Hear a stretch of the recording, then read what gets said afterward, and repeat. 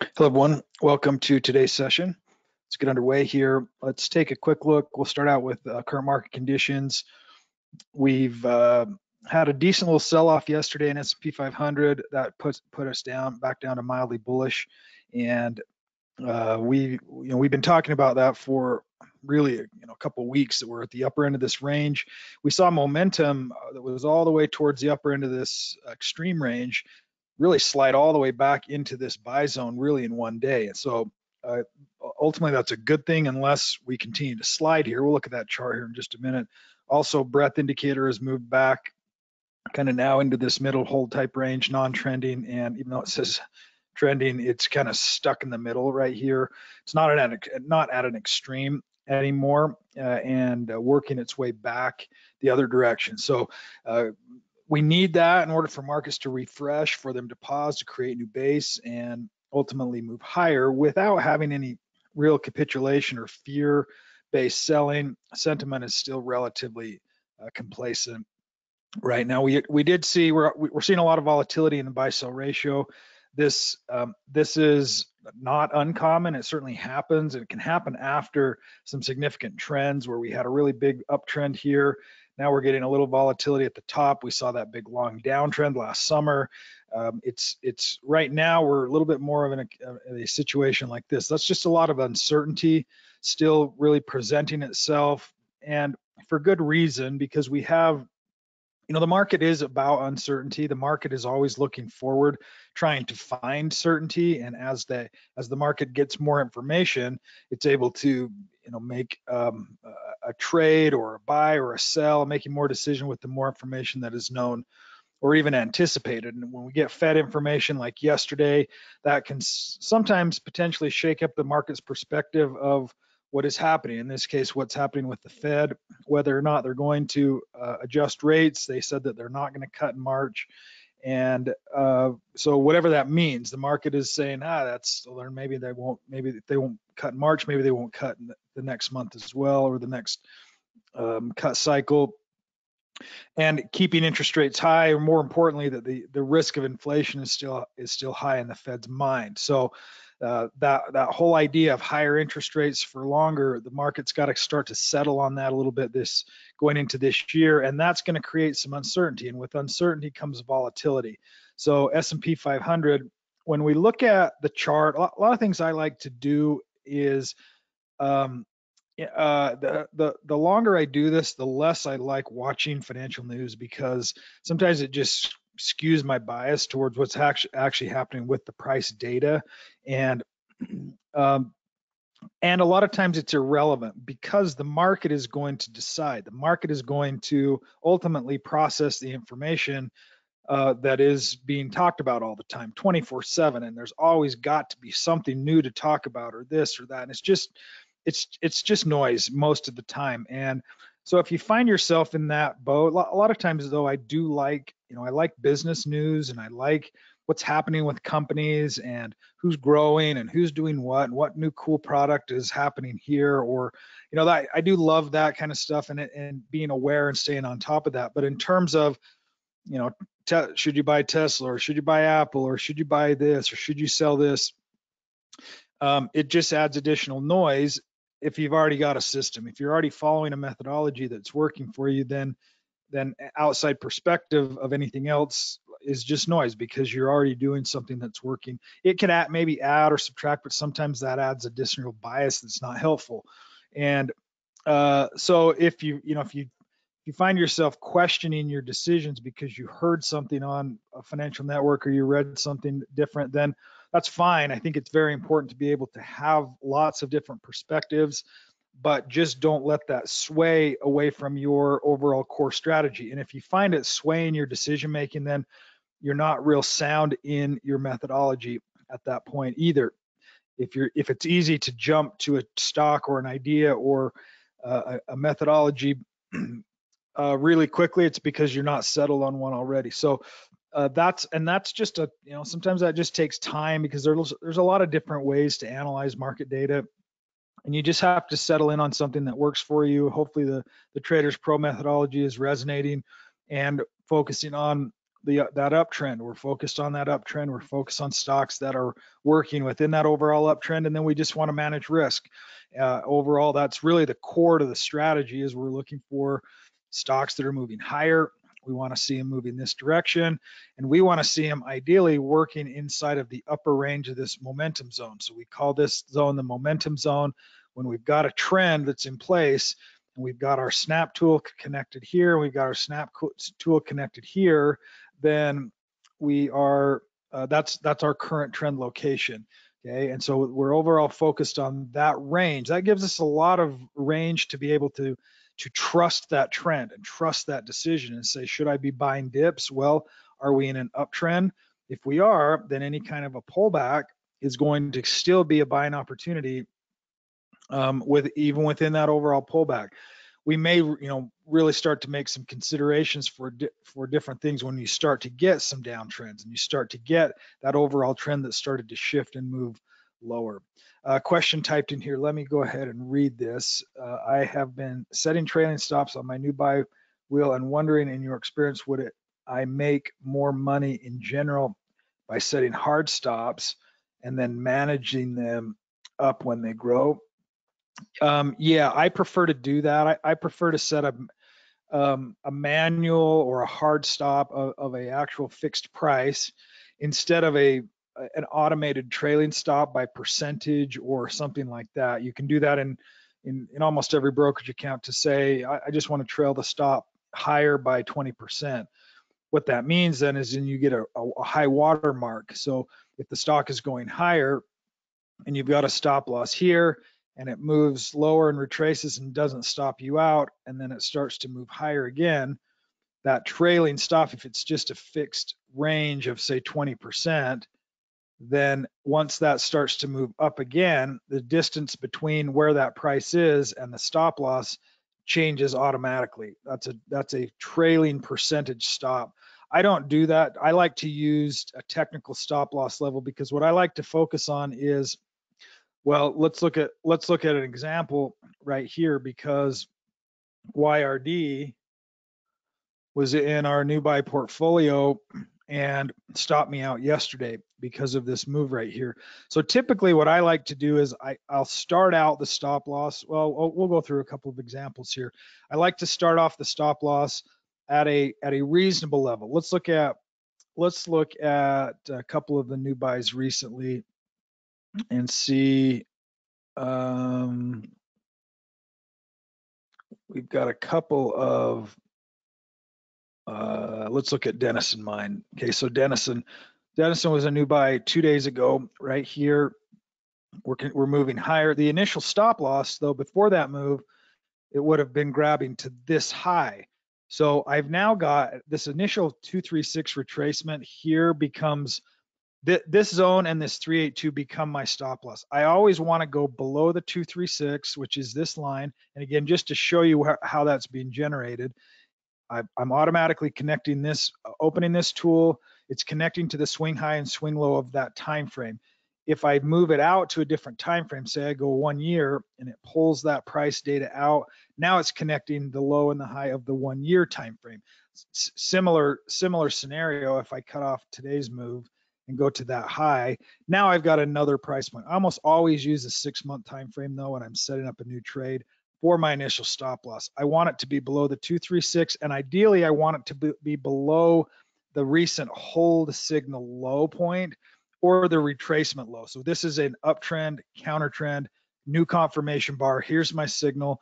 I want to make sure that I've got enough space between here and a technical location to allow for some volatility. Obviously, if it immediately, reverse in the first few days, and it immediately gets to that point, then I need to be out of that trade. I don't know why it's doing what it's doing, and we hardly ever do. We hardly ever know why it's doing what it's doing, but I need to be out of it because it's now risking my risk capital. And as a part of the strategy, if you're following a systematic approach, you've just got to follow the rules. Otherwise, it turns into, oh, maybe it'll bounce. Oh, maybe it'll bounce. Oh, maybe it'll bounce. Oh, maybe it'll bounce. Oh, maybe it'll bounce. Oh, maybe it'll bounce. Oh, crap. I'm in this thing forever now, okay? Or because I'm probably never going to sell it, and now it may take forever for it to recover. don't let a short-term loss, a short-term small loss turn into a long-term large loss. Okay, the fastest, the first loss should be the best loss and the smallest loss, instead of holding on to something forever. And it's okay. It's 100% okay to have a loss. It's just a part of doing business. If you own a business and you spend money on products and you spend money on inventory, you spend money on fixing things, that's a cost of doing business. In trading and investing, the cost of doing business to play the game is the risk of getting stopped out, the risk of loss. And so you have to be able to associate that with not necessarily a negative thing, but a part of your rules. You're functioning along a system, and that's going to keep you in the game a lot longer, because ultimately the market is going to make us money. We are not going to make us money. Okay? Our decision making is not going to make us money to the upside. But our decision making is going to prevent us from having losses on the downside. We have to secure and prevent our losses on the downside, and then let the trend do what it's going to do. Some of them are going to run amazingly. Some of them are going to go up a little bit and then flounder. Some of them are going to do nothing. Some of them are going to stop out. We just don't know what the future is going to be. So we have to manage the loss. So if I were to let me go to back to YRD. So the initial stop loss, I like to set it below a technical level, which is a support area. And the reason why is, if you were to draw a line across here, okay, you're getting price activity here, and then you have a breakout, and then you get a retest. If the market is showing, in this case, the stock is showing that it's getting demand right here, it's getting support at this level, and then it gives me a bump or a push, or I call it a confirmation bar off of or out of that counter trend move, that's enough confirmation. That's why I call it a confirmation bar, is because it's confirming to me that this area is now support enough that I could set a stop loss right below that and be good to go. Now, how would I adjust that? Let me go to YRD now, because so YRD, we ended up buying that into the portfolio, right? I don't think it was that bar. I'll have to double check, but now we were in it before it moved that big move. I'm pretty sure it was either this bar or the bar right before that. So this is our initial signal, initial stop loss. Because of the volatility, we can have it wherever we want, but ideally I'm almost always comfortable having the stop loss somewhere in this initial range. If this is my buy bar, then the next day is going to be my opening price that I buy it at, and then the stop loss could be anywhere in this range. At that point, you can obviously adjust that and even have it a little bit wider. The two things we can control are the position size and the stop loss when managing risk. Position size meaning how many shares am I buying? Should I be buying 100 shares or 1,000 shares? And based on my strategy, how big of a percentage of my overall portfolio is that going to be? And then secondarily, where is my stop loss? Because if I'm telling myself my stop has to be here, I just have to keep it there. Well, that's a pretty wide stop, and therefore I'm going to end up having a smaller position size to stay in line with the setup that I want. I'll do another example here because this is a good question. Or if I want to have a certain position size and I'm like, no, I'm fine with the stop below the 236 and these support levels, that's fine. If it retraces back down here, I'm fine getting out. Okay. You asked the question, will I make more money? I don't ever set it up based on will I make more money, because I never know, because some stocks are going to go up 100%. Some stocks are going to go up 20 or 30%. Some stocks are going to go up nothing. So in terms of how much more money you'll make, I tend not to think that way. I tend to think how much less will I lose, instead of how much more will I make. I let the market take care of how much I'll make, and I let my decision making control the risk. So in this case, it's like, okay, I know my risk. If I go in and I say I'm going to buy, if I've got 100,000 and this is not the current value, let's go to another update or another example, because now I want to go through the stop. So my initial stop loss is here. I like to keep the stop in place until I get a confirmation bar and then a retest of that move. Okay, so there's 2 bars in a row, no retest. I'm not going to adjust my stop yet. Higher, higher, higher, little retest, little retest. Actually, this was enough of a retest. I believe I adjusted the stop on that. Now, how can I adjust the stop? Notice what's happening to that fib line when it's grabbing it. Okay, so now it's moved from there to there. Now it snapped it. What did it do to my 236 line? It drug my 236 line all the way up here. If I wanted to, I could adjust my stop every day to just below that 236. I tend to see that I tend to not do that because I don't want to get stopped out prematurely early in the trend that otherwise would be working. Remember, we're letting this up here be the market, and we want as much as we can, but we don't want to be afraid of giving something back, because then we're trading with fear instead of a system. And if we're just trading with fear, like, oh my gosh, I know what that feels like. I've made $1,000 already on this. I don't want to give it back. Okay, if you're feeling that, then your plan is not quite tightened up yet, and you're still trading based on emotion instead of a system. And if that's a part of what you're feeling, that's okay as well. But what you want to experience is, oh, that's great. This is the early stages, not the ending stages. This is the early stages of potential new long-term uptrend. I want to hold on to that as long as I can. Now, it moves the next day, it moves higher. Okay, it's moving higher here, continue to move. Let's see where we're at. Then we get a couple of big days down. I think it popped up one more time. So now this retracement and the confirmation move as it's moving back up, this creates a good technical location for a stop loss adjustment. So more than likely, I would have allowed all of this volatility to happen, even all the way back here, before adjusting a stop loss. 2 big days like that, though, it may have adjusted, like I said, may have adjusted it to here below that low point. But I want to allow it to have plenty of volatility. And sometimes you get stopped out, and then the very next day it goes higher. We can always get back in if it looks like a good pattern. But most of the time there's plenty of stocks each day that have new patterns, so we can look for opportunities there. So now the stop loss is very sound right here at this location. And as it moved, once we had this move, I adjusted the stop to the four, I believe it was 430, right here below this 236 line. Okay, so now it's moving higher.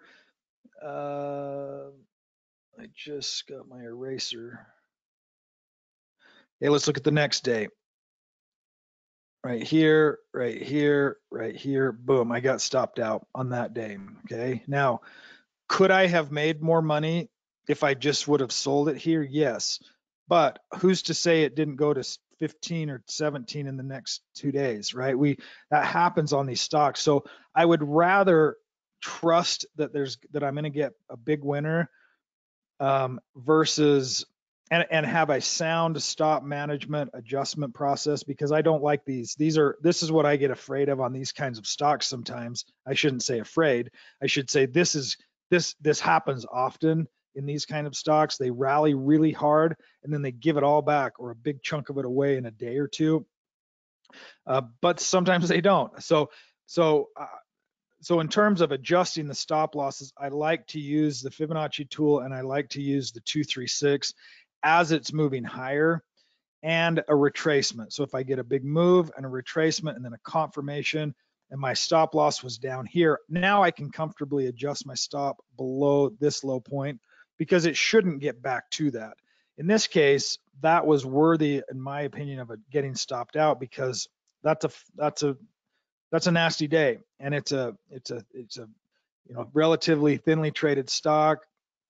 Not too bad, but it's just a volatile stock, a China ADR, and it's worth having the tighter stop loss, but trusting that it will go higher, but knowing that the part that I'm in control of is the risk.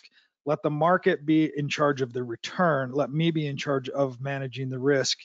And you'll find that it actually it's a more comfortable mindset to get into, because then you're not so worried about, oh man, am I going to lose what I have already? Okay, that in my opinion is worse than getting stopped out. Selling a winner that potentially could be a huge winner too soon versus protecting my capital. I would much rather protect my capital and give away some of this potential return for in exchange for preserving my capital. I don't want to lose money. I don't want to lose the capital. I don't want to lose gains either, but I also know that there's going to be another stock that comes along, and there's going to be another stock that does this, and there's going to be another, and so it's okay to move along and not be like, man, this thing I could have made this, or next time I'm going to sell it into strength, or next time I'm going to, I'm going to do this, instead of being like, I just am following my methodology and I'm adding into a new stock. And sure enough, we get stopped out of that, and the very next day we're able to buy into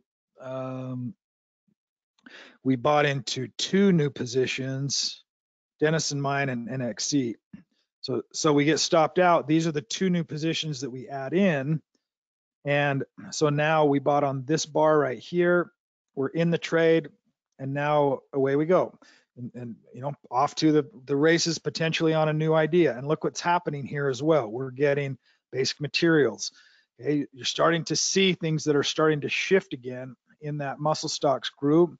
We've been there's been some a lot of biotech and biomed and immune. This is another stock that we bought into the portfolio clear back here, and it never had a retracement. This is really the first real significant retracement, and it's gone up significantly. I think in the portfolio now it is, we've got a decent gain on it, 100%. And I did sell off some of the position into the strength on this bar because it was up. Remember the selling position, the selling process, I will sell into strength if the allocation bumps up to a certain allocation. So let's say I started off at 2.5% and I say, okay, markets are kind of topping out a little bit. Ideally, I like it to double. So if it goes from a 2.5% holding to a 5% position, okay, here, what does that mean? That means that the stock has probably doubled, or very close to it. And then I want to trim this back to here. Okay, so I'm selling half the position.